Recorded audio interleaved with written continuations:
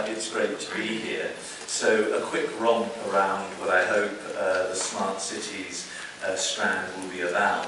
I think we all know that cities are on a crossroads. We heard that this morning. They have to decide where they're going.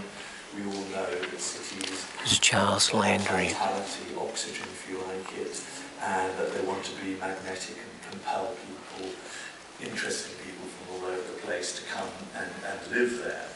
Unfortunately, we still build cities continually that aren't really what we've been talking about this morning and what the topic of this Congress is about.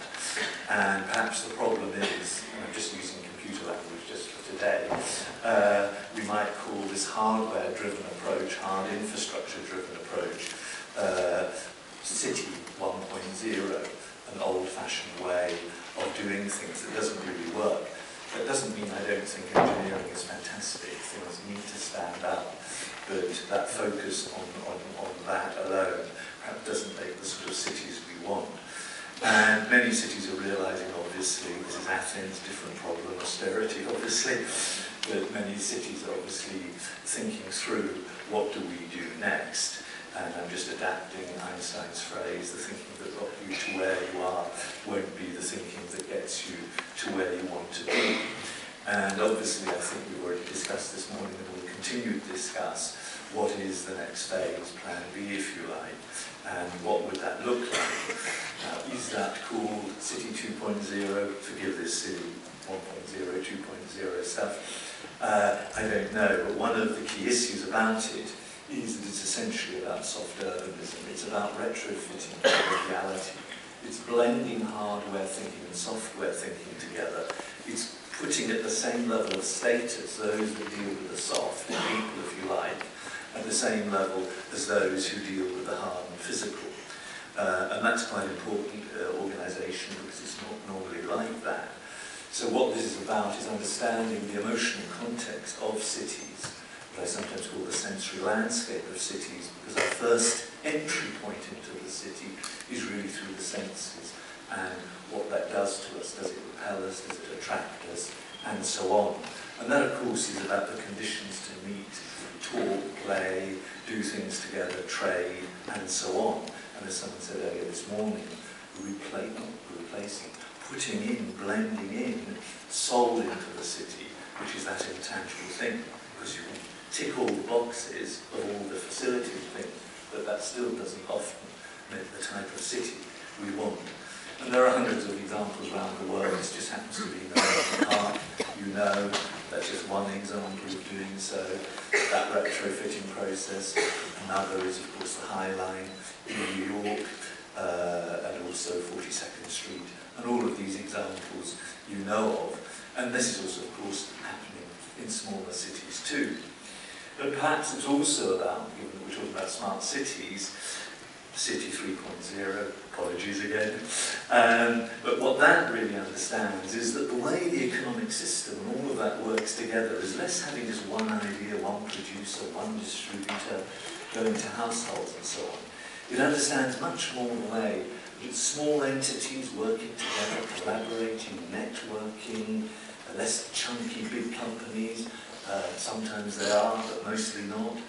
Working with interesting supply chains and all of that, arriving ultimately to those households and so on.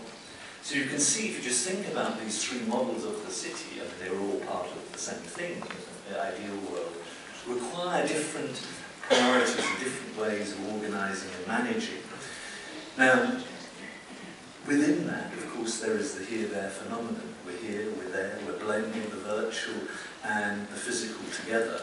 You can see that if you just look around the place, you can have movable offices, the nomadic culture you see around it, great German invention, by the way.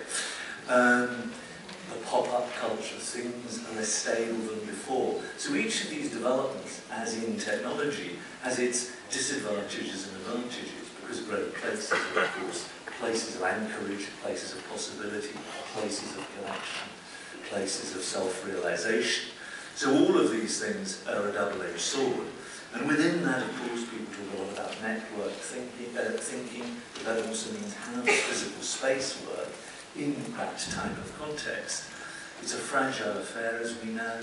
Things are unstable. We're moving into an unpredictable context where we're going less to planning the predict and provide model to more creating conditions whereby we can become more adaptive in one way or another. Some people think the remedy is smart cities. Everywhere you go, there are congresses, expos. This is last year, Congress in Barcelona, expos in Bologna. Everywhere you go, everybody's talking about this. So here are some of the questions that I hope will be asked in this session tomorrow. The first, where did this come from, this idea? Was the idea simply the fact that we've got data mountains, that we know what they're like, that we can insert intelligence into them through the way we analyse these data mountains? Or did the idea come from simply as a response to austerity and other issues? Secondly, what can it do? What can this stuff do? And what can it be? Well, clearly we all know it's about smart sensors, grids and all of that, activating things. And Anil said this morning, connecting everything to everything. And of course that changes the nature of how the world operates. So it's all about these devices. The question is, we'll come back to the question about all these devices in a minute. Thirdly, what is the intent, which is the most important thing? What is the intent when people say smart city? What are they after? What do they want? Do they want something that is about what you've just said today, and what Joe just talked about, which is, let's say, social inclusion, social justice and all that? Or is it the opposite? Because these technologies can do both things. They can, act as surveillance, they can do all sorts of things that are incredibly negative. So the intent is important. What is the promise? What is the promise? I hope that's answered. What's the promise of smart cities? This is in one of those big events. This looks like a 50s ad for a refrigerator, but in fact it's about smart cities. But anyway, it's a difficult ad. It's quite nice and fetching. Anyway, so the promise of this is clearly that it's, this immersive, self-regulating, interoperable, interactive devices that help us visually track things and so on, which of course is fantastic, which enables creativity potentially to flourish, and there is an efficiency to the doing that. That's the promise of this whole smart city thing. It's about efficiency, apparently about empowerment, all of these issues. I think they may be true, but I think we should always be critical in thinking that through, not because we want to be negative, but because we need to be aware of what the real deeper dynamic forces are that are involved in that. Because there are some people who are very critical of all of this. So what are the criticisms about this? The criticisms are that there are different views of this, that it's not really, it's a slightly controlling thing, the smart city movement has controlling aspects, it needs itself controlling. And these divergent views are often incredibly stark. There are some that say, some of the major companies, of course, smartcities.com is owned by IBM, nothing against IBM, but it does own the concept. What is its aim? Is its aim that we buy the goods only, or has it got a bigger aim?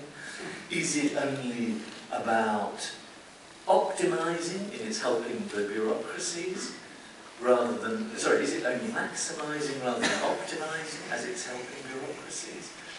And that's a very important distinction. Is it maximizing things or helping to optimize? So I'm getting confused myself. Look, optimize is better than maximize, is what I'm trying to say. So are we optimizing the situation rather than maximizing? And some of the sharpest critics use this phrase, this is all about the urban intelligence industrial complex. So what I'm really saying is we need counterpoints. And just a couple of questions that might come in there. Isn't it dangerous when we're hardwiring urban services to a particular device and to particular companies? Is it not true that some of the best things about cities are apparently completely unproductive, but are in fact the most productive, like conviviality? Conviviality can build social capital. Social capital grows as you build it, whereas financial capital, the more you spend, the less you have. So those are some of the hopefully interesting, difficult questions we answer. Then we'll answer a few questions about the underlying issues. What should you solve? Clearly, look at problems, the ones you have to address even though you don't know the answer, and perhaps through co-creation processes, one of which, of course, is the open data movement. We won't talk too much about that, I hope, but generally we all know that's happening and is allowing vast possibilities to do things. What are the governance issues? They may discuss, I hope they do, and these are really about aligning 19th, 20th century systems and ways of doing things, hierarchical things, silos, all of that, to 21st century conditions. And it may be about behaviour change, because this guy measuring his energy output on a bike is perhaps the thing we want. And here's a horrible graffiti I saw in Zurich the other day, which is all about mobility car sharing. I'm not going to say what it says down there, but you can see that not everybody's going to respond to this in the way we want, but we are really interested in Christ, I can't even see it. We're interested in behavioural change. And here, obviously, the issue of the bureaucracy is quite interesting. I'm using the word bureaucracy in a positive sense, because its image, of course, is completely convoluted. It's not necessarily always, but it's generally inefficient. It's not necessarily always, but it's a bit formulaic, a bit one size fits all. It doesn't understand the texture of things and how things operate in a more fine grain.